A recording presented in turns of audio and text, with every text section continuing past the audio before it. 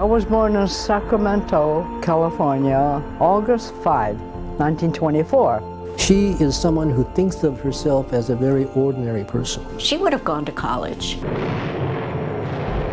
That ended. So suddenly, Oh, they're going to just take us out and shoot us. But then... Evacuation ordered, since the coastal area has been banned to all Japs, aliens and native-born alike.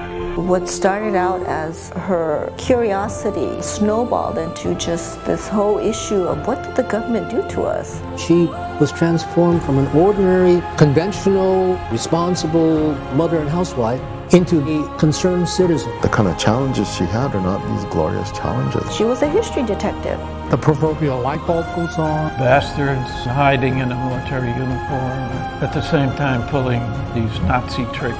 Sparks anger.